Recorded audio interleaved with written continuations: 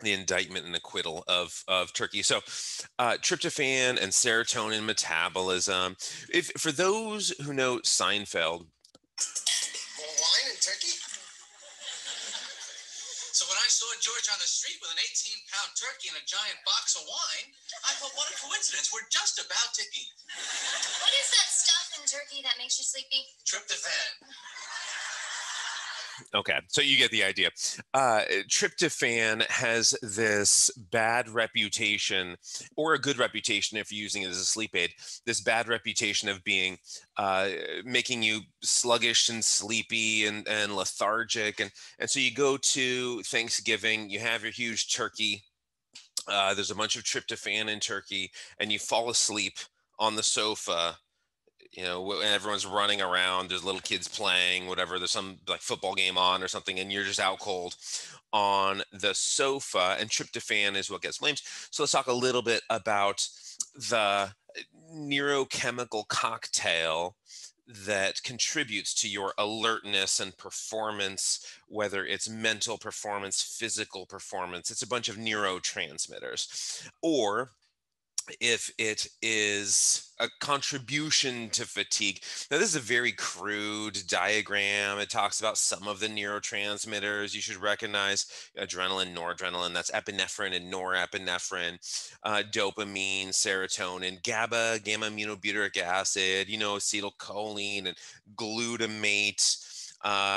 Endorphins, we talked about endorphins earlier, endogenous morphine, large-ish polypeptide. So when we talk about polypeptide hormones, right? So this is a polypeptide, and made in the pituitary, made in some of your immune cells, and it binds to your opioid receptors. So you know what endorphins do. Oh, anandamide, we talked about that one. That's one that's not listed here. Substance P, you know what that is. You know a lot about that. That's another one that's not listed here. But the proportions and actions of these determine how alert you are, determine your mood, determine your performance and sort of mental state.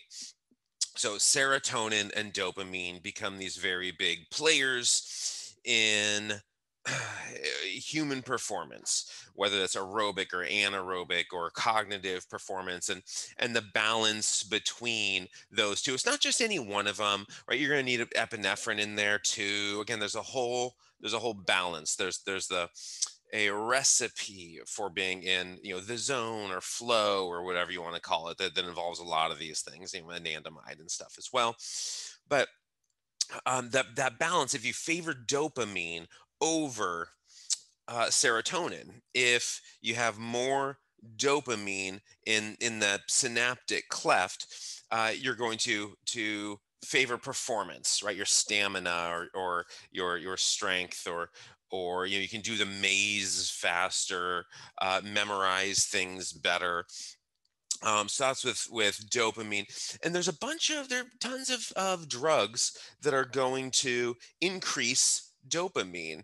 And so this came from Lancet, which is one of the top journals in the world, about a decade ago, and looking at the harm of particular drugs. What is the most harmful drug that we have? Not necessarily to oneself, to the user, but certainly to others. When you look at drunk driving and stuff, alcohol, rated by Lancet as the worst drug that we have. Heroin is number two. Crack cocaine, regular cocaine. So cocaine is this is a dopamine drug. It inhibits cocaine is going to inhibit the reuptake of dopamine and serotonin and norepinephrine, but it's going to inhibit the reuptake, and so that permits you to have more of that stuff lasting longer. Oh, down here, MDMA, that's not all that harmful. It's right down there with steroids. It's one of the least harmful drugs we know of. Where's pot? Cannabis up here, that's low, right? So you started getting up here. Amphetamine, with an F, amphetamine, this is releasing and inhibiting the reuptake of dopamine, norepinephrine 2, increasing the total amount in that synapse. So that's what your amphetamine is doing.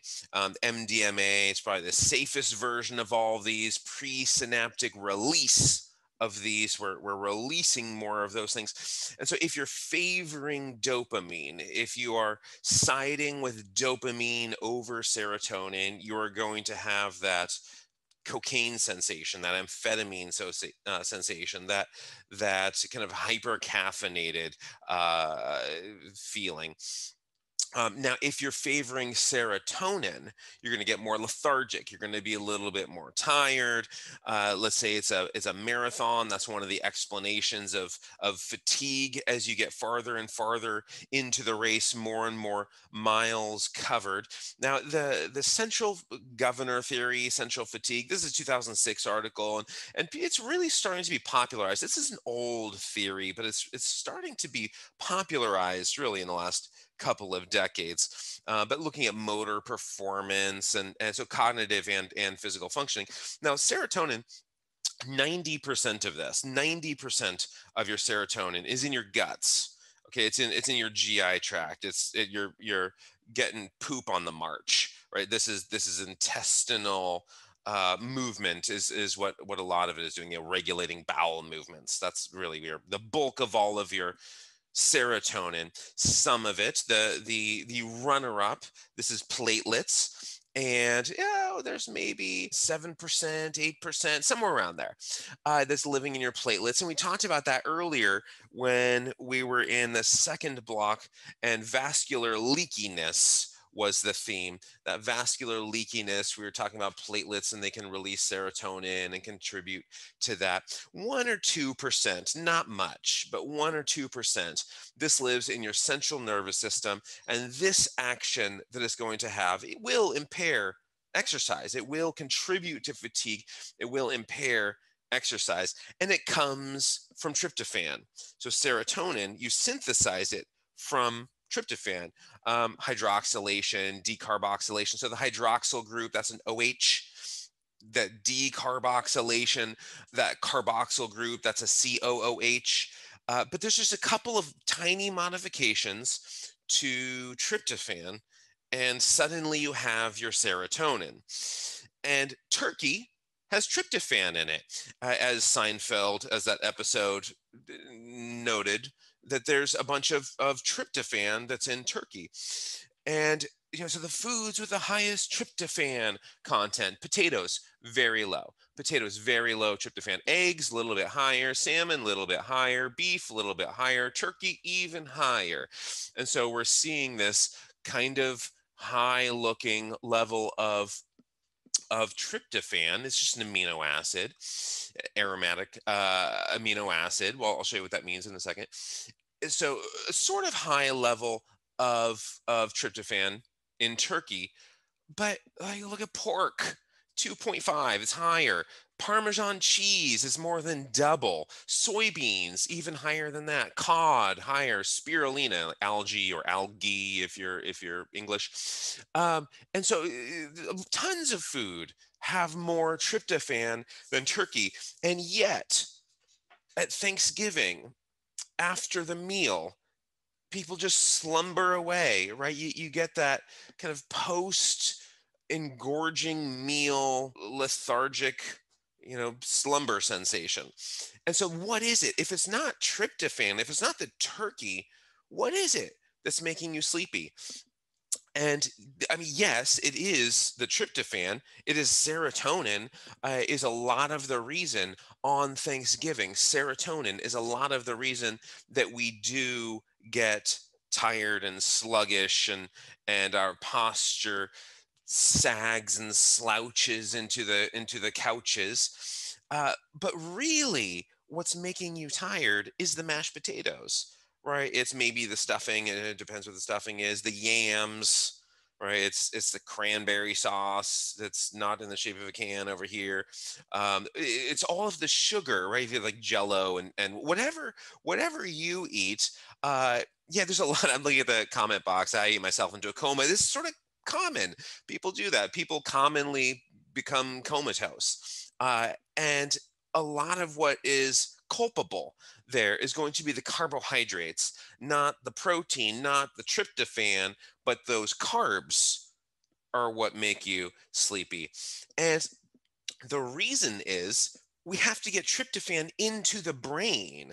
Tryptophan out in the periphery, that's not making you sleepy. You have to get tryptophan into the brain to become tired, to create your serotonin.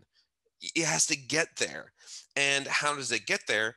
Above a large neutral amino acid, not above, a board, a large neutral amino acid transporter. It has to be transported across the blood-brain barrier. And the branch chain amino acids, right, BCAAs, leucine, isoleucine, and valine, and the aromatic amino acids. So these ones and these ones here are branch chains. The AAA, right? That you see these little rings. This is just, and then the branch chains.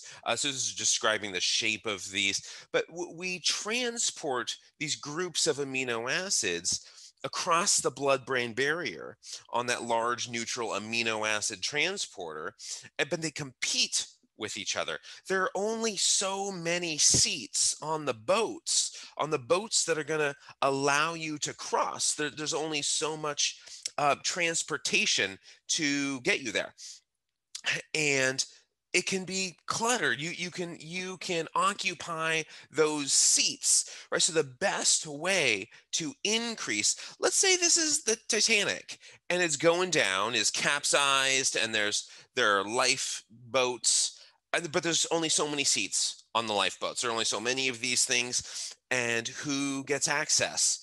Who has a ticket to sit on the lifeboats? Well, okay, the pregnant lady, go ahead. All right, you're first. And who else? Okay, the lady with the really young kid. Fine. All right, you go.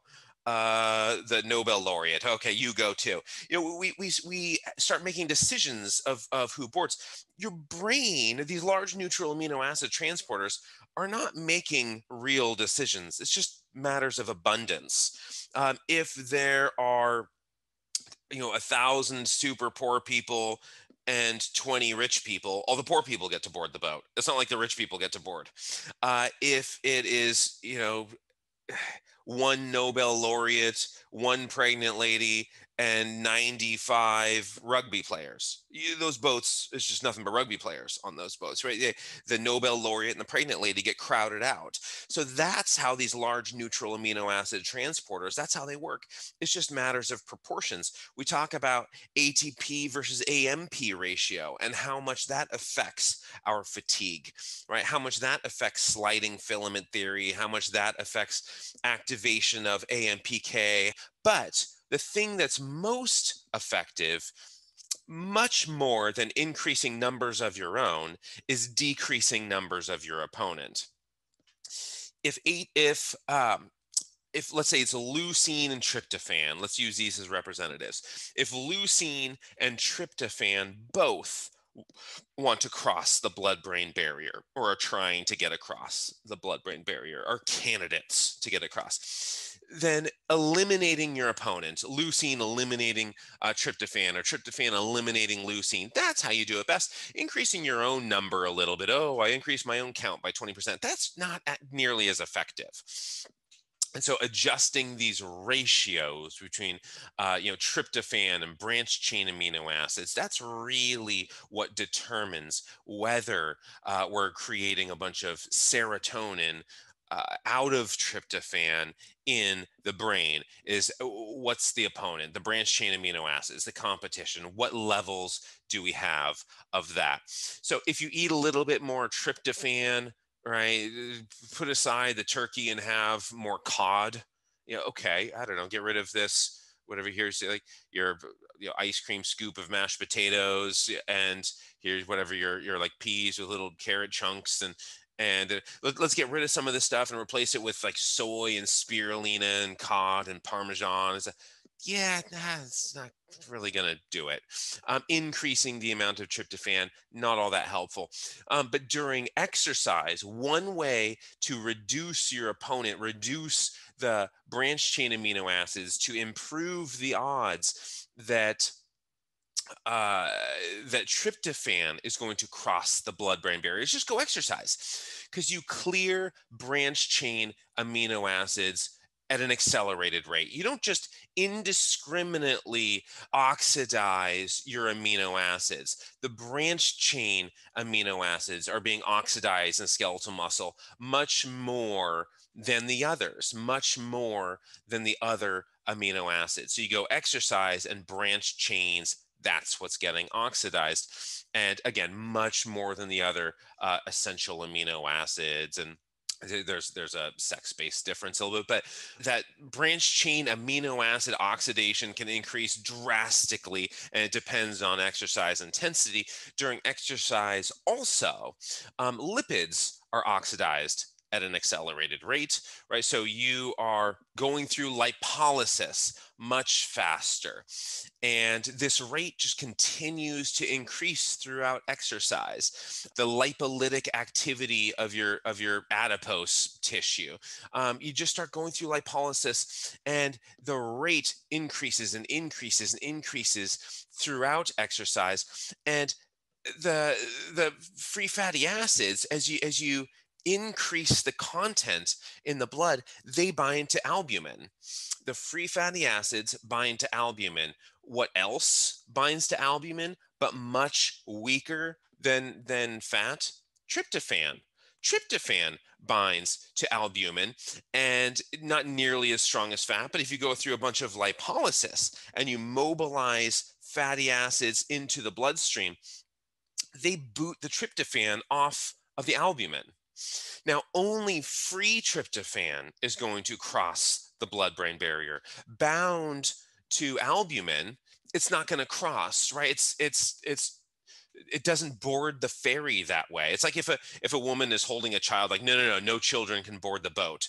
That's that's like being bound to albumin. So if there's less fat in the blood, fewer fatty acids, less total lipid content in the blood, then you're going to have more tryptophan bound to albumin, less free tryptophan. As you exercise, not only are you eliminating branch chain amino acids, so the ratio of tryptophan to branch chains is higher, already increasing the odds that you're going to board that ferry, the large neutral amino acid transporter, but you start freeing up more tryptophan as you go through more and more lipolysis, and those fatty acids bind to the albumin and kick tryptophan off. Now, a lot of the data that have been looking at this stuff, super old, 1976, 1989.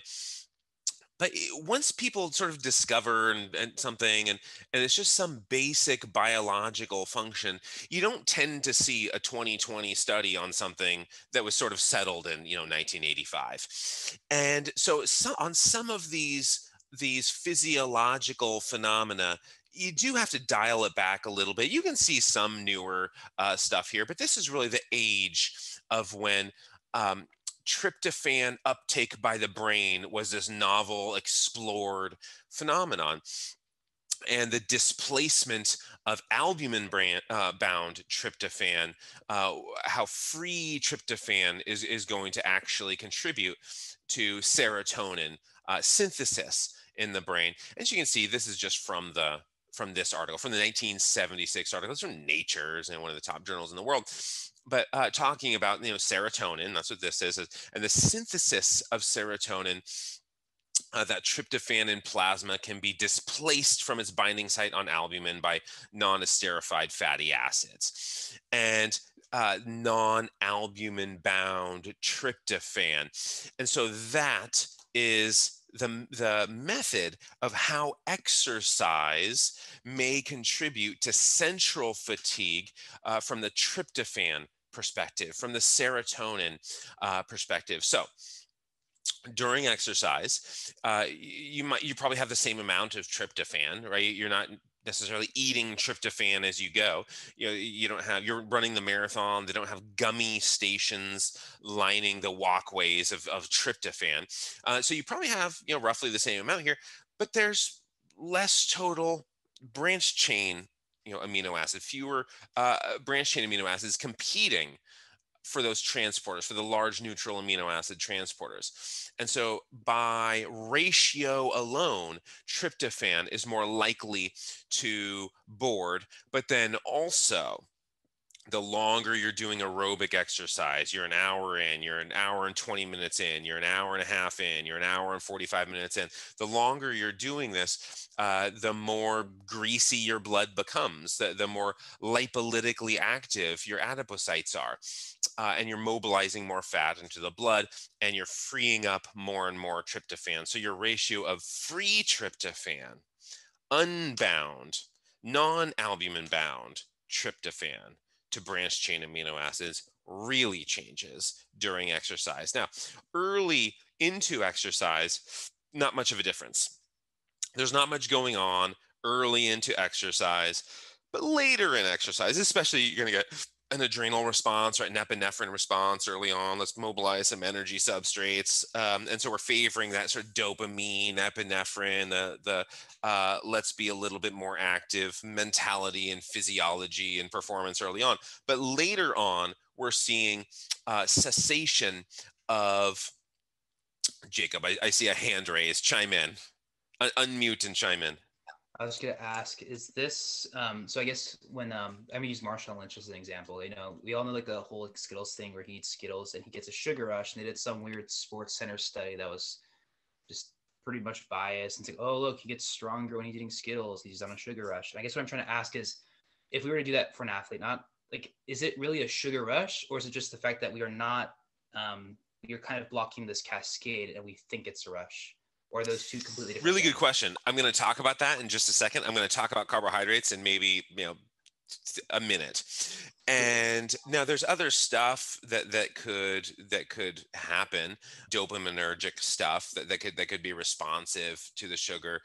Even, I mean, there are studies where if you just do, I'll talk about this after Thanksgiving when we come back, and I'm talking about mechanisms of fatigue. But if you just do this sugar rinse in your mouth and spit it all out, yeah, sure, a little bit gets in there, a little bit gets absorbed, but you rinse and spit it out. We have this. Remember when I was talking about mTOR and I said the assumption of nutrition? The assumption of nutrition matters, where the cells like, okay, you know what? We don't have the resources now, but I have evidence that they're coming. Insulin. Insulin is binding to its receptors, and then that's activating PI3K signaling.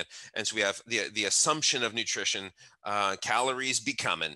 And the response to that is we already turn on mTOR. We do the same thing with performance and sugar. We do like a mouth rinse. And so there's more to it than just the availability of nutrients. But I will talk about the nutrients here now, apparently, is the very next slide. So how does eating carbohydrates at Thanksgiving make us sleepy? So we talked about how exercise is fatiguing, and it's the branched chain amino acids being cleared selectively. You don't indiscriminately clear amino acids from the bloodstream. You indiscriminately oxidize them. You are picky. You are choosy about which amino acids you're oxidizing during exercise, and that pickiness favors the tryptophan to branched chain ratio. But then also during exercise, remember, we are releasing fatty acids. We are going through lipolysis and greasifying the blood, and that's going to kick albumin, the tryptophan off of the albumin. But eating carbohydrates, okay, now we're at Thanksgiving. How does carbohydrate indulgence make us sleepy? Because it's not eating the tryptophan, right? It's insulin. Eat your carbohydrates, you're going to get an insulin response. And insulin, just like exercise, is not indiscriminate in its uptake of amino acids. And so there's a few of them that are particularly important for signaling insulin. And so leucine, glycine is not mentioned here, but glycine has also been shown to have a somewhat potent effect on the release of insulin, of activating those beta cells to squirt out their insulin. But leucine, isoleucine, right? These are both branched chain amino acids, alanine, arginine, glycine as well.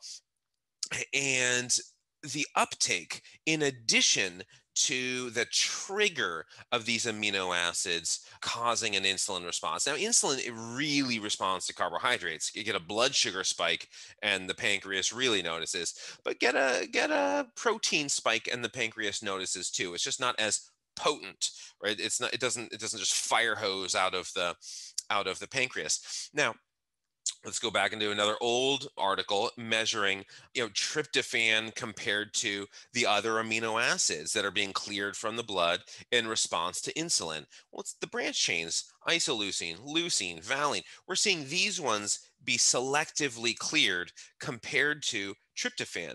So if you eat carbohydrates, right? You eat a bunch of carbohydrates, the potatoes and whatever else, like weird puddings and there's what do you guys eat? Unmute yourself. What carbohydrate or protein rich, what are the foods you have at Thanksgiving? Be bold, speak up. Tamales. What did I hear? Tamales? Pie. Pie. Yeah, lots of sugar in that pie. Unless it's just filled with sucralose and stevia and stuff. Lots of sugar in there. I guess ham, turkey, regular stuff. Yeah, all of the normal proteins, the ham and the turkey, fine, we're getting a little bit of tryptophan there. But what are like the sweet potatoes that everyone confuses with yams? You guys have like those orange potatoes? Do you guys have those? Yeah. Yeah. Do you put like brown sugar on them and all that? Brown sugar, marshmallows. Those marshmallows and the brown sugar. That's really what's doing it. A sweet potato, that sounds so delicious. A sweet potato with marshmallows and brown sugar on it. Yeah, that's A, delicious, and B, welcome to Slumberland. And so you're going to release all of this insulin. The insulin is going to selectively clear amino acids and alter that ratio of branch chains to tryptophan. Tryptophan doesn't really get cleared very effectively with insulin compared to its competition on those large neutral amino acid transporters. So getting back to Jacob's question, if endurance exercise has a serotonin-related fatigue component, you exercise, you're an hour in, you're 45 minutes in, you're an hour and a half in, wherever you're, and you're clearing the branch chains, you are mobilizing fatty acids and getting tryptophan into the brain and having a serotonin-induced central fatigue. Endurance exercise has a serotonin-related fatigue component. It's basically the same mechanism that makes you sleepy after carbohydrate feeding. Right? So after you eat carbohydrates, you get insulin, and insulin alters that branch chain to tryptophan ratio. Should you avoid eating carbohydrates during endurance exercise? It sounds intuitive, right? It sounds sort of intuitive that these marathon runners, like, man, you're just going to get that tryptophan sort of addled, lethargic gait setting in sooner if you have those gel blasts at the 10-mile mark. So you just go, carb free. It doesn't work that way. Carbs they make you sleepy at rest. Carbs don't make you sleepy during exercise. It's really the only good time to have carbs. As you know, we get non-insulin dependent glucose uptake. We talked about that at exhausting length for over the last few lectures, where AMPK is going to mobilize your GLUT4 for you. GLUT4 glucose transporter. So GLUT4 translocation, get those carbs into the cell. AMPK will do that for you. And AMPK will also turn on the hexokinase and PFK, phosphofructokinase, to start consuming those carbohydrates, make more ATP out of it. So you don't get an insulin response if you're exercising. If you're out there on the road, jogging along and you have your gel blast or your power bar or your gummy bears or whatever whatever it was, that Skittles, you have your Skittles, you actually don't get an insulin response. And so you're already oxidizing branch chain amino acids during exercise.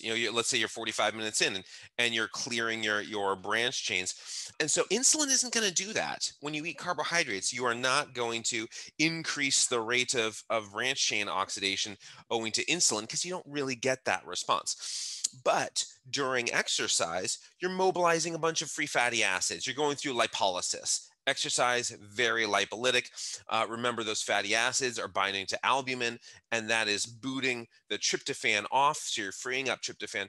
But if you eat a bunch of Skittles, you don't get that insulin response, but you change the lipolytic activity. You start to favor carbohydrates in the place of fat. You favor carbohydrates. And so your blood becomes a little bit less greasy. And so tryptophan becomes a little bit less free. It binds to the albumin a little bit more. How much more?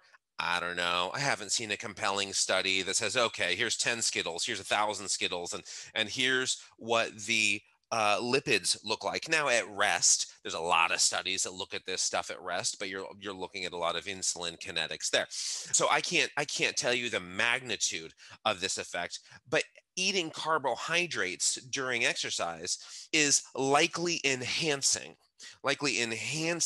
your, or warding off your fatigue, enhancing endurance, owing to the kind of lack of tryptophan crossing the blood-brain barrier. It is not exacerbating, and it is likely promoting performance. So carbohydrates, while inactive, you get that quote food coma, right? You're lying on the sofa afterward because of insulin and because of that ratio of branch chains to tryptophan. While you're exercising, carbohydrates are going to promote the continuation of exercise, especially for people who are not keto adapted. If you're keto adapted, you're a little bit more immune, less sensitive to fluctuations in carbohydrate storage. But the bulk of people are not keto adapted. The bulk of people are, and that just gets a little bit more complicated here if we start talking about, ketone metabolism. But for the average person, while inactive, we are looking at carbohydrates sending you into slumber, not the tryptophan itself. Yes, technically the tryptophan is doing it, but it's not really culpable. The carbohydrates are culpable. They're the ones who are like the drug runner running it across the border, right? The drugs didn't get across the border themselves. They needed a mule, and carbohydrates function as that mule. And then while exercising, you get the opposite effect. So that brings us to well, should I just eat a ton of branch chain amino acids during exercise to ward off serotonin fatigue? Not really, right? It's not all that helpful. You're going to end up with this excess of deamination, potentially an abundance of ammonia. And I'm going to talk about the ammonia after Thanksgiving as one cause of fatigue, of central fatigue. So you're sort of trading one mode of central fatigue, central nervous system, brain fatigue, as opposed to cellular or peripheral fatigue. You're sort of just trading one central mode for another. And I haven't seen a good comparative study that says which one is worse or whatever. But to stimulate mTOR, sure, have as much branch, have 5 grams of branch chains before your workout, fine, yeah, go for it for mTOR activation. But to ward off fatigue, it doesn't really seem to work very effectively. Just go have some carbs, and it's going to be better. So that is our Thanksgiving preamble before the meal. When people start falling asleep after Thanksgiving dinner, you can explain it. You can say, you ate too many carbohydrates. It wasn't the turkey. It was the vehicle for the turkey. It was that little taxi that took the turkey into the brain. And what did that? The marshmallows and brown sugar on the sweet potatoes. That's really what did it. Okay, we are doing a quiz. This is the third quiz. Each one of them, we have one quiz in every single block. And the idea is that we get people ready for the exam. And so the types of questions that will be appearing on the exam are these, right? The quiz questions. So take a screenshot, write them down. Let me know if you have questions. So say you're going to do like a high endurance exercise. Is there a certain optimal time frame that you should be ingesting carbs so that way it'll start to be in the bloodstream to be used, I guess. Yeah, I mean, you can really get carbs into the bloodstream fast. Hepatic glucose production. Just start thinking about exercise and like, yeah, you can get your blood for people who are conditioned. I mean, watch somebody who runs every single day at 8 a.m. Okay, 7:52 happens and the blood sugar starts going up. This Pavlovian ring the bell and you start salivating stuff of you're at the starting blocks. You haven't even started exercising and you're going through glycogenolysis. And so that PKA signaling in the liver, hepatic liver stuff, right? You're going through hepatic glucose production, your glycogenolysis, and let's start releasing some sugars into the bloodstream as a to get us ready. But during exercise, glycogen, that's really what you're going to be using. You know, blood sugar isn't really, you only have between 4 and 5 grams of the stuff. You know, there's you have in a Mountain Dew, you have like 50 grams of sugar. Okay, that's like 10 times what you have in your entire bloodstream. If a vampire were to come like drain you in the night, you have 5 liters of blood or whatever, and you have like a gram of sugar in each liter of blood. And so vampires, they don't have a sweet tooth. I mean, maybe you're higher than that if you have, you know, severe diabetes and your fasting, you know, glucose is 600 or something. Okay, we're getting a little bit sweet here, but right, and you wake up in the morning and how much sugar do you have? I don't know, 4.5 grams or something. And I mean, it just depends how much total blood you have, but or if you've just consumed a Mountain Dew. And so, but we don't, if your blood sugar gets low, you know what hypoglycemia looks like if you don't know what it feels like. You know, it's not just like, oh, I'm hangry. I mean, watch the person crossing the finish line at the marathon when they're hypoglycemic and they're just wobbling and confused and sort of staggering toward the death line. You know, you squirt some carbs in their mouth and they wake back up. It doesn't take all that long for them to like, oh, where was I? So we respond pretty quickly to this stuff, but it's when we deplete our glycogen stores that things start to get bad. You're going to preserve your glucose pretty effectively, unless you're injecting insulin or something weird is happening. You're going to preserve your blood glucose pretty effectively because your nerves need it. Your neurons, your brain won't touch fat. Now it'll touch byproducts of fat. Your brain loves ketones and you're going to make ketones from fat.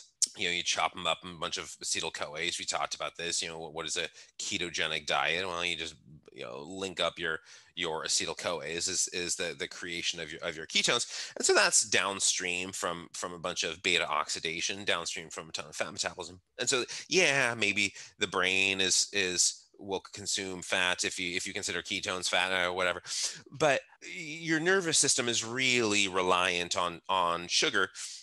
But exercising skeletal muscle, just use a bunch of glycogen. We don't need to deplete our blood sugar. You'll just die. And so we actually suppress hexokinase during exercise. And hexokinase is the thing that readies glucose, that readies plain old blood sugar, plain old glucose for consumption in glycolysis. And you can say like hexokinase, the first enzyme in glycolysis, sort of, but you skip it. You don't use that if you're going through glycolysis.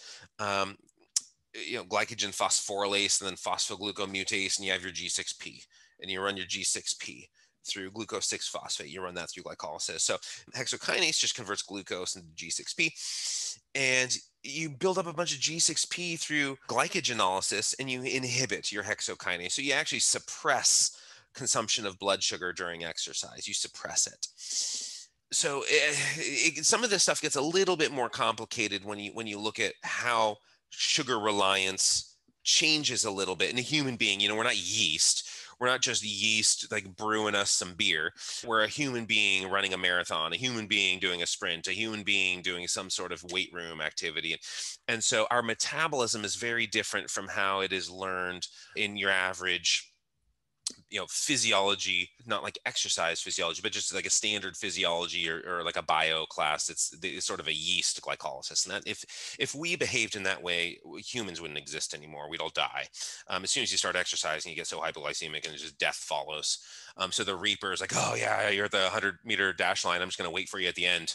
Got my scythe ready to swing at your neck. Right? So metabolism gets a little bit, not finicky. It's very well controlled, but a little bit unique there.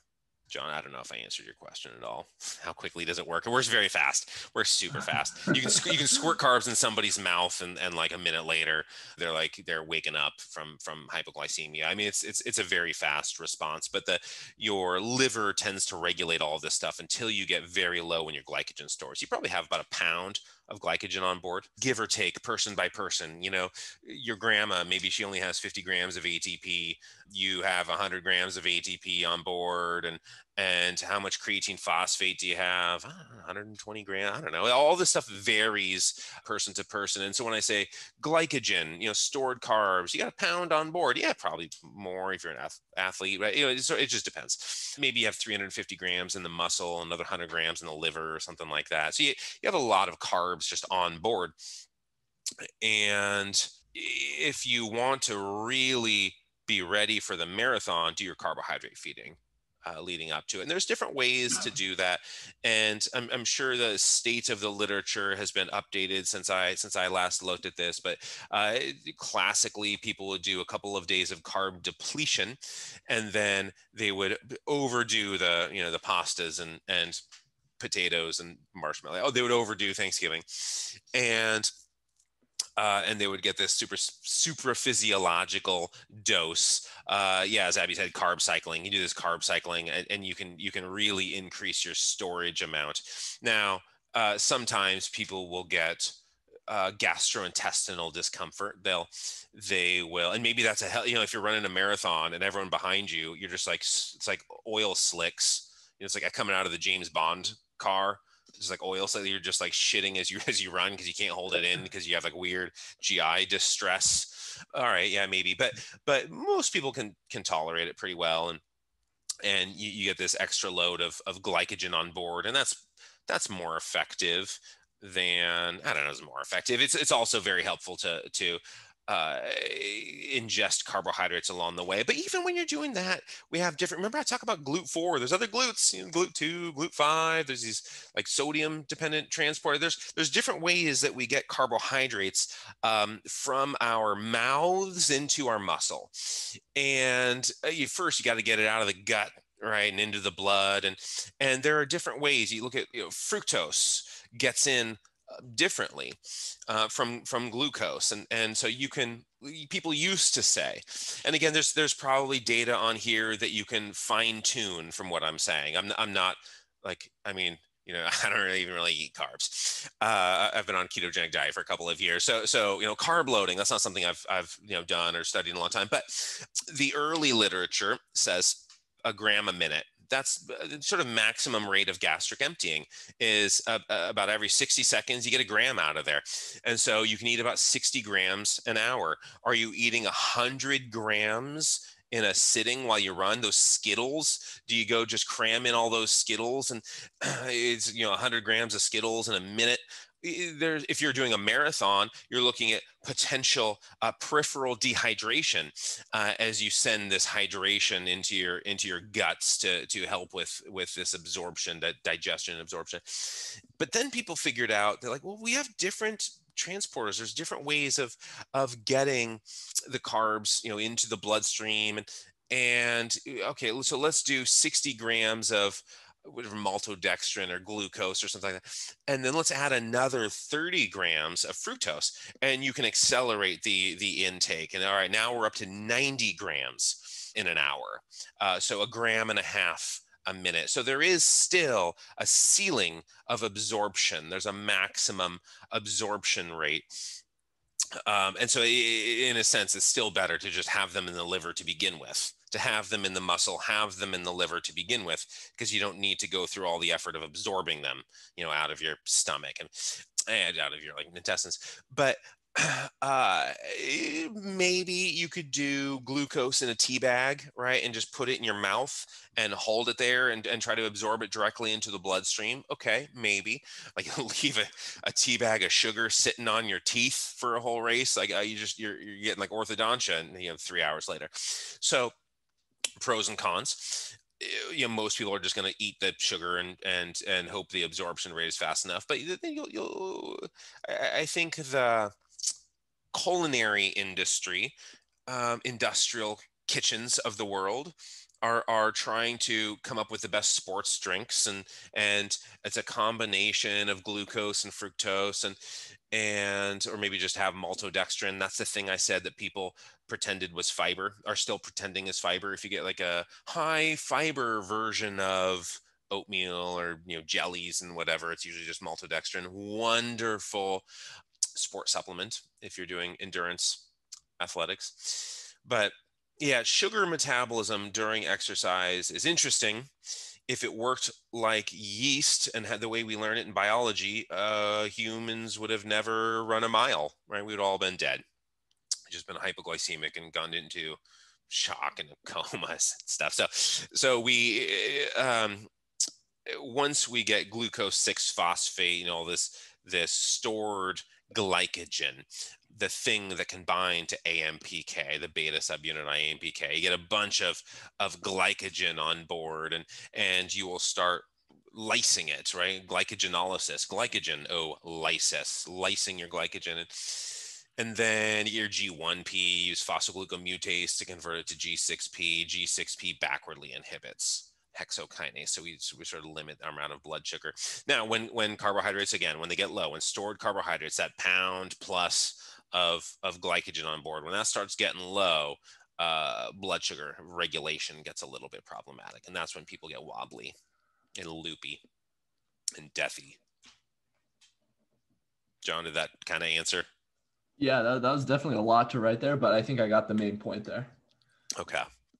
So just a few review slides.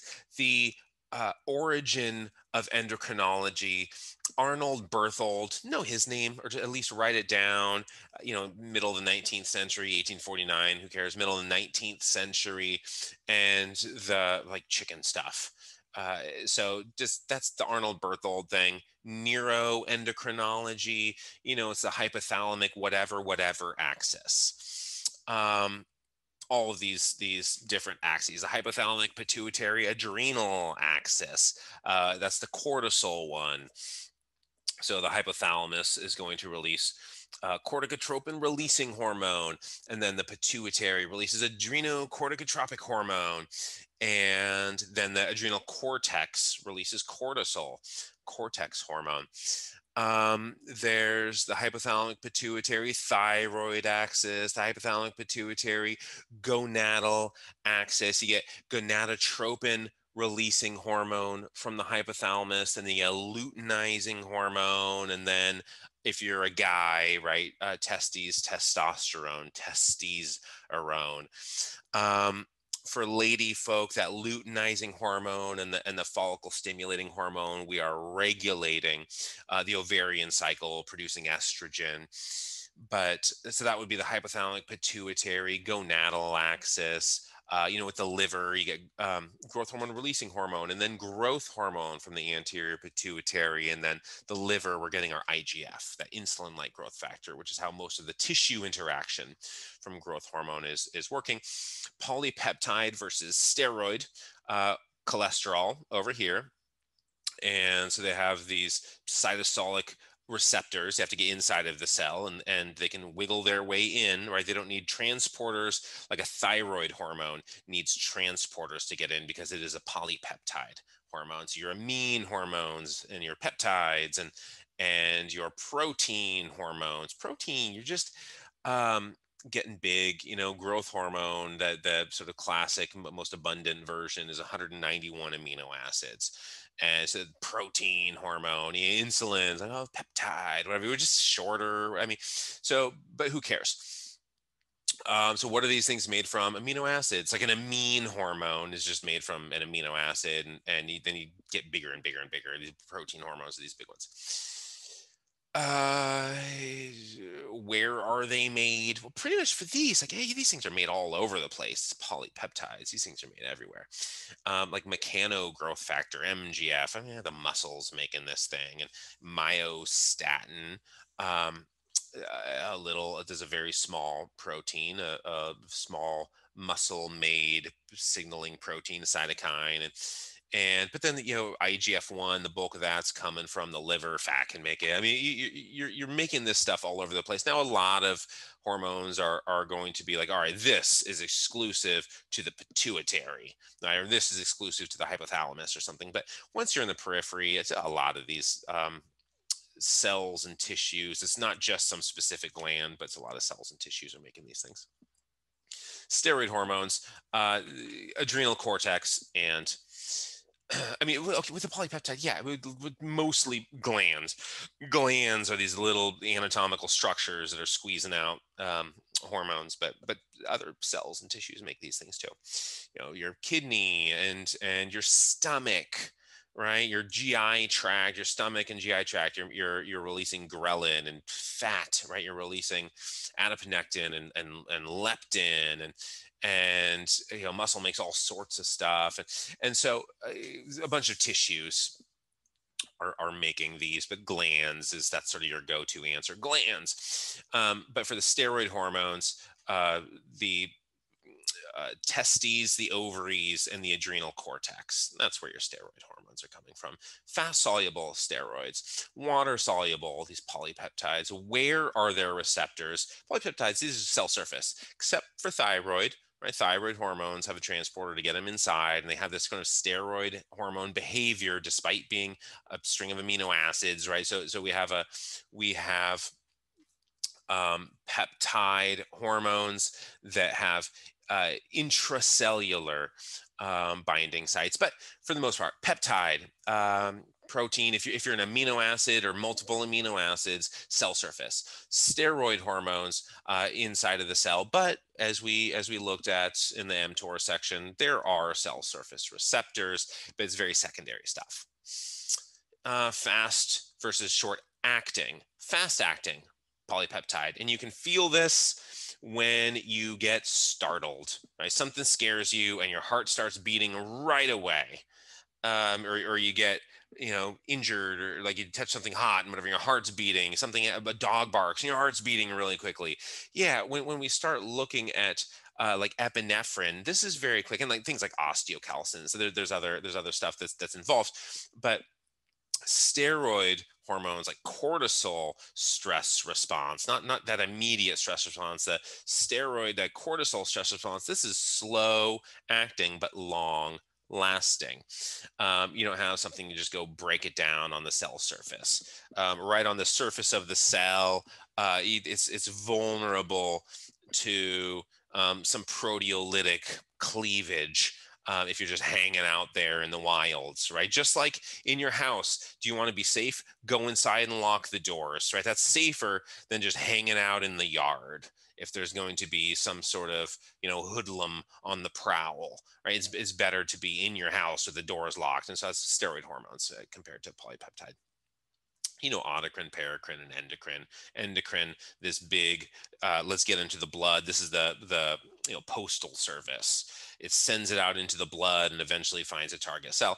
Paracrine, this sort of perimeter, right? We have right there. One cell releases it, and then our neighbor, our community is being alerted, right? So if you live within proximity of the tower at Pacific, Burns Tower, is that what it is? With the bell tower, with the speaker system tower, let's call it what it is.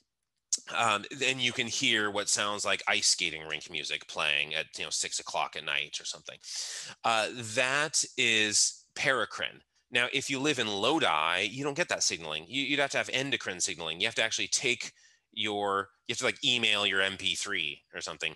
But if you live in the neighborhood of Burns Tower, from 7 a.m. to 11 p.m., you get paracrine signaling. Now, autocrine signaling is oneself. That is activating oneself. MGF gets released and triggers itself. And like myostatin sort of has like everything. I mean, it can exert action in every way, but we sort of think like myostatin is released and inhibits itself. Binding proteins. Today we talked about albumin, right? Albumin and how it binds to, well, albumin binds to a ton of things. It binds sort of weakly to your steroid hormones. Sex hormone binding globulin, that's the strong binding protein to your sex hormones. But albumin is also going to bind to a lot of it, to a lot of your sex hormones will bind to albumin. So that's a binding protein. But today we talked about it with tryptophan and fatty acids. So albumin, sure. Sex hormone binding globulin, sure. Follistatin, we've just been talking about myostatin, right? So follistatin, that's a binding protein for myostatin. That would be an anabolic binding protein because it's inhibiting a catabolic myokine. IGF binding proteins, right? So 1, 2, 3, 4, 5, 6. 98% of your IGF is bound to binding proteins. So you have 6 of those things. The third one is really the prominent one. So binding proteins, there's a bunch. Stuff binds to binding proteins. And what effect does it have? So, well, just sort of 3 effects, but let's name 5 of these things. So storage in the blood, right? You're going to store these things. Fight degradation, extend the half-life. Those are all the same thing, right? And so there's a bunch of actions right there, but it's just let's just extend the half-life. And if you extend the half-life, we're fighting degradation. If you're fighting degradation, where we are increasing storage, sort of a serum storage of these things. So there's one of the 3. Deactivation, right? If you bind, let's stick with albumin, right? What we were talking about earlier. If you bind tryptophan to albumin, you're not crossing the blood-brain barrier, right? If you bind IGF to IGF BP3, binding protein 3, you're deactivating your IGF. It can't bind to its receptor, so you're deactivating, you're inactivating, modulating the activity. So that would be number 2 of these binding protein actions. And then increasing solubility. That would be number 3 of what do the binding proteins do? Let's increase the solubility of these. Now, lipolysis, we talked a lot about insulin. That would be an inhibitor. Insulin would be an inhibitor of lipolysis. And as we know, we are activating, you go through PI3K, PKB, that cascade, and you will activate PDE, phosphodiesterase. What does phosphodiesterase do?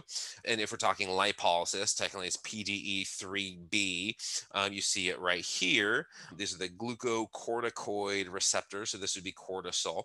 But insulin is activating PDE, phosphodiesterase, via PI3K and PKB. We are activating phosphodiesterase. Phosphodiesterase converts cyclic AMP into AMP, right? AMP does not bind to PKA, activating it. So cortisol would be a promoter. Now, cortisol is weird, right? You're going to increase like lipoprotein lipase and cortisol is long-term fat storage, not good, right? But in short-term mobilization of fat, short-term lipolysis, cortisol is going to be a promoter. And so a glucocorticoid, that's what cortisol is. And it will decrease the expression of phosphodiesterase, cortisol will. So you're going to have an inhibitory effect on phosphodiesterase. You are going to, through an autocrine signal right here, you are going to increase cyclic AMP. So you are promoting PKA through 2 different pathways. This autocrine signaling and inhibition of phosphodiesterase. And you also, you're going to activate some transcriptional factors and that are going to promote lipolysis. So cortisol promotes lipolysis in the short term. In the short term, we see this enhanced lipolysis with cortisol. TNF. Tumor necrosis factor, or TNF alpha, is going to increase cyclic AMP. So TNF is going to promote lipolysis. Lots of transcriptional effects. TNF is much more complicated. Epinephrine and glucagon, those are both promoters. And that is, you know what that's doing. I mean, that's just getting a bunch of PKA signaling going. So we talked about whether you're in the liver, or you're in fat, you're in muscle. It depends on where you are, what is more active. But epinephrine binds to a beta adrenergic receptor, activates adenylate cyclase. Adenylate cyclase converts ATP into cyclic AMP. So promoters, glucagon, growth hormone is also going to enhance that signaling. That beta adrenergic signaling seems to be enhanced in the presence of growth hormone. Growth hormone and epinephrine and glucagon and tumor necrosis factor and cortisol and atrial natriuretic peptide. That's another one. Increases cyclic GMP, guanine monophosphate. You don't need to know it, but if there may be one where I say, like, what doesn't, some sort of question, what doesn't promote lipolysis? And I could list all of those things. You don't need to know the exact pathway for each one. That there is a pathway and you can always look it up, sufficient, right? But knowing, no epinephrine and glucagon because we've gone through that 1,000 times. No insulin because we've gone through that 1,000 times. You don't need to know atrial natriuretic peptide. You don't need to know tumor necrosis factor's exact pathway. You don't need to know cortisol's exact pathway of how this is working, but what they do, what these things do, that's sufficient. Phosphodiesterase, you know all about that, right? This is a thing that methylxanthines are going to inhibit, whether it's theobromine and caffeine and theophylline. And caffeine is obviously the famous one, but anyone who loves chocolate gets your fair dose of theobromine as well. It's a very good one, very effective one. Second messenger molecules. So this is your opiate, opioid receptor, opiate receptors, and prostaglandin receptors, having these opposing effects on adenylate cyclase, which is going to convert ATP into cyclic AMP and activate PKA. We talked about this just a couple of minutes ago, 5-10 minutes ago. The different axes, hypothalamic, pituitary, whatever axis. Now, you don't need to know the level of detail of the posterior versus anterior, of the neuronal versus portal, circulatory, how they work, but the hypothalamic, pituitary, whatever axis. And PKA signaling for glycogenolysis. So we talked about that a fair amount. If we're going to mobilize carbohydrates, right, we're going to turn off glycogen synthase. We're going to turn on through phosphorylase kinase and then glycogen phosphorylase, and then phosphoglucomutase. We're going to turn on glycogenolysis, the snipping of little glucosey chunks at first G1P through glycogen phosphorylase, and then you move that phosphate through phosphoglucomutase to get your G6P. But we're going to mobilize carbohydrates through PKA signaling, right? Very catabolic. PKA, very catabolic. We're going to mobilize these things. Insulin signaling, you know that, this thing. Insulin receptor substrate, and then phosphatidylinositol 3 kinase. And you don't need to recreate these names. I'm just going to say PI3K, PDK, and PKB. I'm not going to say AKT on the test probably, but you don't need to know, what these things stand for. Lysosomal protein degradation, ubiquitin proteasome system, very basic stuff here. Now, the lysosome, make sure you know that proteins, amino acids, specifically leucine, lysine, arginine, methionine, these ones are the big ticket items, the big ticket amino acids that are going to mobilize mTOR to the mTOR complex to the lysosome. Arginine is actually going to sense intralysosomal amino acid content as well as cytosolic. Myostatin versus follistatin, we talked about that. These are those Belgian blue cows, right? The myostatin knockout. Human growth hormone, that HGH, JAK-STAT signaling, but most of its tissue interaction, right, is going to be coming through IGF. And growth hormone releasing hormone versus somatostatin. Somatostatin is going to inhibit it. Growth hormone releasing hormone is going to activate the pituitary. So these are coming from the hypothalamus, and they are determining whether the pituitary is going to release, whether the anterior pituitary is going to release its growth hormone. And as you elevate growth hormone levels, it takes a while, but you'll see an increase in IGF. Later, good sleep, right? You want good sleep to release your growth hormone. So things that promote and inhibit and that diurnal rhythm, it's pulsatile. You get these big pulses of it. Women tend to be higher than males, although some of these peaks, the kind of pulsatile peaks might be higher in men's, but the on average, just go test everybody in the class right now, and lady folk, you're higher in growth hormone levels. Fasting is going to increase it. Ghrelin, growth hormone releasing LN, GHRLN, growth hormone releasing ghrelin. So fasting, go fast for a long time, you're going to get ghrelin out of your stomach and GI tract, and that's going to induce growth hormone release. A good night's sleep, you want to inhibit growth hormone, get bad sleep, have sleep deprivation. You're going to inhibit your growth hormone very effectively. Obesity will also inhibit growth hormone. Vigorous exercise is going to increase. That is going to be a promoter of growth hormone. IGF, negative feedback.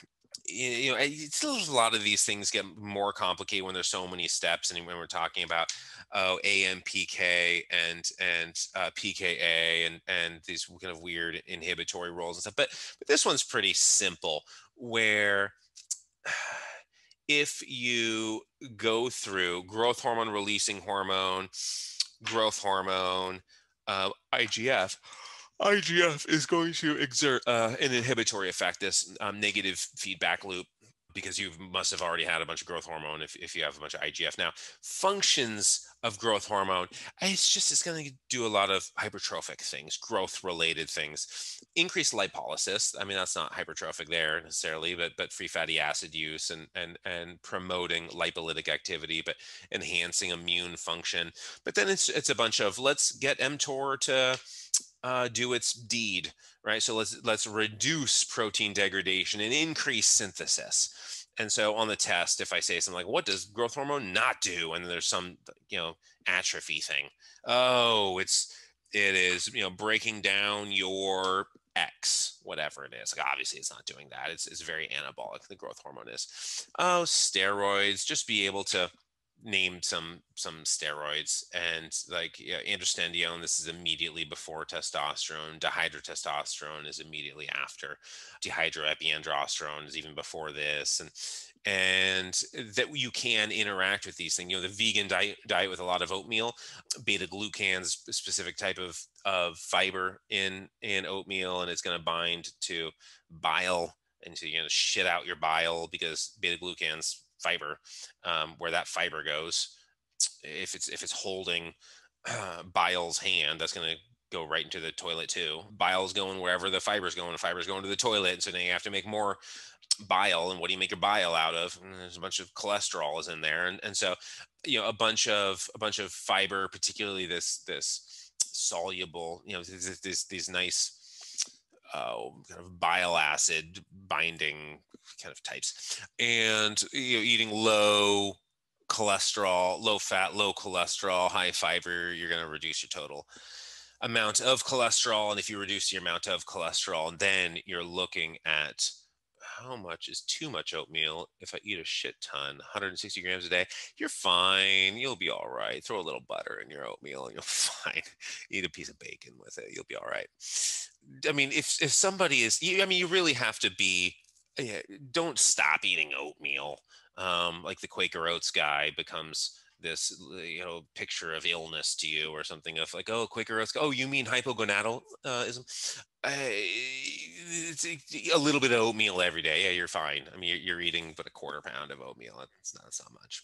If you're eating 4 pounds of oatmeal a day and you haven't, you don't eat meat or animal products, and like, okay, now it's time to just go test your androgen levels. Effective androgens on the liver, eat it or inject it, first pass hepatic metabolism, right? So if you eat your anabolic steroids, yeah, they're going to go straight to the liver. Anything that's coming out of your gut or the pancreas or your gut, first stop liver, and then it's permitted into, it sort of goes through customs first before it's permitted into the country. So that's what that first pass hepatic metabolism, and customs, they don't like to see anabolic steroids. So they will totally mess up your lipids. But if you just inject it, then you're not looking at that same consequence. Or pileosis hepatis, remember those blood-filled cysts that can form on the liver? It's not going to happen. It's rare, but it can happen. It happened on House MD. Androgens on the heart. It's not happening what people think are really happening. And even, I showed you earlier in this lecture, I showed you that Lancet article that showed the most dangerous drugs down to shrooms. Shrooms and like LSD, and like nobody has ever been hurt on that stuff. Even like driving, you just sort of pull over and like, oh, there's a tree that's 2 miles up. I'm going to just pull over now for an hour. These are like the safest people on the road because they're not driving anymore. They're just like on the shoulder, be like, all right, I'm just gonna look at that tree for 4 hours. But that was the most dangerous drug according to this particular study. And again, Lancet's one of the top journals in the world, top 5 journals in the world. And alcohol's, right up there. Alcohol was ahead of heroin. Now, effects on one's own body, heroin was a little bit ahead of alcohol, but kind of effects on civil society and neighbors and community, and then like alcohol was number 1. But yeah, look where steroids is. Steroids is so low. I mean, weed is more harmful than steroids in this, and nobody thinks cannabis is harming the nation, other than people who are 70 years old. So you get the idea. Steroids, nobody thinks these things are harmful except for the super biased people. Now, can they be harmful? Yeah, you just really overdo them, super overdo, or eat a bunch of pills. You just really get addicted to steroid pills. Is that harmful? Totally. Yeah. But like for people who know the side effects and know the risks and do them appropriately, like what are you talking about? All the harm and stuff. Tylenol is worse. Alcohol is way worse. The arguments against steroids. There's one lecture where I went through all of these things, and it was just this big explosion of enzymatic inhibition. And it was like the only time I covered it. But you know what these things are. I'm not going to talk about mixed on the exam. That's the one that's a little bit weirder. But allosteric, these enzymes have an allosteric site.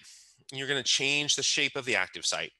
You can positively modulate or negatively. So you can allosterically inhibit is usually what we're talking about with like drugs. Is usually not like, ooh, let's make that active site even more pretty. But you bind something like with PFK we talked about, where you need ATP to run this thing, but if you have an abundance of ATP binds to the allosteric site, which changes the shape, the conformation, the shape of the active site, and so its enzymatic activity is no longer running. Its substrate is no longer binding. Its enzymatic activity is no longer running. Competitive inhibition, you're binding to the active site in the place of the inhibitor. That's what a competitive inhibitor is doing. Non-competitive, it just doesn't care if it's like you can be bound, you're not bound, whatever. I'm just binding my own little seat over here. I have it's like the super rich person who has their chair at the restaurant. It's like that table's permanently reserved for them. They don't care if you're eating at the table next to it. There could be someone seated there. The restaurant could be empty. They're just going to come in and sit down. But as soon as they sit down, the waiting staff only attends to them. I hope you know what I'm talking about. Like somebody with like Donald Trump, I'm sure has some restaurant that he likes, which turns out to be McDonald's probably.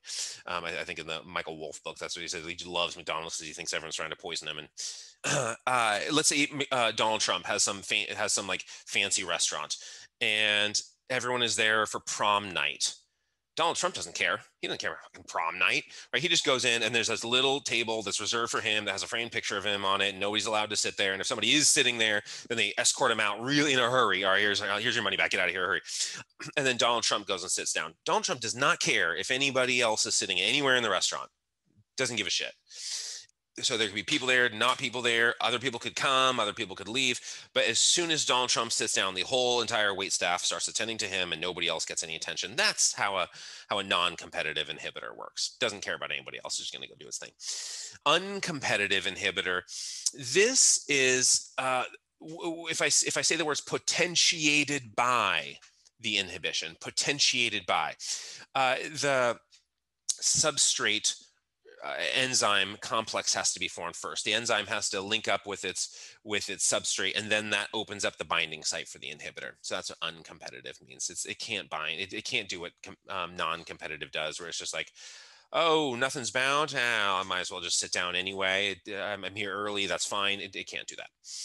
Suicide inhibition, that's your aspirin, right? This is the irreversible version of competitive inhibition. I mean, there's a lot of reversible action up here. Suicide, irreversible. This one's irreversible. It starts catalyzing the reaction, and then, oh shit, you're not who I thought you were. Accumulation of product. This is what I was talking about earlier today with you go through a bunch of glycogen phosphorylase and phosphoglucomutase. You get a bunch of G6P. Now that G6P backwardly inhibits hexokinase, because hexokinase would be converting glucose, plain old blood sugar, the vampire's sweetener. It would be converting that into G6P, but you got all this G6P from phosphoglucomutase. Well, we don't need hexokinase. Hexokinase, you take a break. You take a breather for a while. You just sit back. We have enough G6P. Thank you. So that's accumulation of product. Now, phosphorylation, if you don't know what phosphorylation is by now, you're not going to do well in this test, right? Because that's all we've been talking about for the last 8 lectures is phosphorylation cascades. We have these kinases phosphorylating stuff. We have MAP kinase, protein kinase B, protein kinase A. We have mitogen activated protein kinase. We have all of these kinases. mTOR itself is a kinase. So if you don't know phosphorylation cascade, oh yeah, you got to start over from the beginning with mTOR. Ouch. So I think everyone knows that stuff. Epinephrine's mobilization of carbs, you know what protein turnover is, and cell signaling cascades. And we'll end on this slide where this interaction between PKB and PKA. And remember, there's evidence that PI3K is also activating PDE, because there's been limited data, but data that shows inhibition of PKB, and you're still getting PDE phosphorylation. But PI3K PKB signaling, we're going to activate PDE. And PDE, remember, converts cyclic AMP into AMP, but you need cyclic AMP to bind to PKA. And PKA is phosphorylating hormone-sensitive lipase and perilipin, the coat on the lipid droplet. And really what does the second step in lipolysis is hormone-sensitive lipase. And so generally regarded as the rate limiting step in lipolysis is going to be hormone sensitive lipase. Adipose triglyceride lipase really does the TAG, the triacylglycerol, the triglyceride, but hormone sensitive lipase is sort of regarded as the rate limiting step. And so lipolytic activity is inhibited by PKB signaling. This is a beta adrenergic receptor. There's your adenylyl cyclase converting ATP into cyclic AMP, and that's what's going to, for those little guys, you're going to bind to a PKA and initiate lipolysis. Now, we're in a fat cell. We're in a fat cell right here. If we're in the liver, we're mobilizing carbohydrates, right? We're doing glycogenolysis. It's really the same signaling cascade, but what PKA is phosphorylating is going to be different. Phosphorylase kinase, which phosphorylates glycogen phosphorylase, which then starts doing our snipping. And then PKA would also be phosphorylating and inhibiting glycogen synthase. So a lot of these things, a lot of what you ask and other people here now, what you're asking, There aren't answers. There's a map though, and there's creativity that you can use. And if you look through the map and say, okay, I've roadblocked over here. I put up some cones. Put up some cones on this pathway. But that's not the only road, right? It's like, well, how do I get to mTOR? You can't get there from here. But that's a wonderful REM song from the 80s. Can't get there from here. But that's not really how the body works. And there's detours that you can take if you figure out how to exploit it. Now, does that mean you take a bunch of aspirin and phosphatidic acid? Maybe. I wouldn't take aspirin and arachidonic acid. That sounds terrible. But unless you want to be wheezing or something. But are there solutions to pain relief? Okay, we'll do this drug and this supplement, and we have this limitation, so let's include this also. And you come up with a balance, right? So you weigh it down over here, like, whoa, let's counterbalance, and then you get traffic moving again. And I think the answer is absolutely yes, but I think the state of evidence is a shrug. And that's where you come in with theses and dissertations and put all of your thoughts to the paper. So whatever your condition, your environment, your scenario, your goal, whatever all of this stuff is, understanding how to use the information we've been talking about in the most effective known way. Now, is there some like CRISPR thing in the future that you can do? Yeah, but who cares? I don't think we're as close as people think to doing this. Whether it's kind of ethical prohibitions or it's risk of absurd adverse events, whatever it is. I don't think like gene manipulation and then suddenly we're all who we hoped we would be. Like, just draw a picture, I'll make you that. Here's a needle, this will convert you into your drawing. Like, I don't think we're anywhere near that. And so what do we have for our engagement with diet and exercise and other interventions, whether it's physical therapy or pharmacology or whatever? We have a map, and we get to plan our route.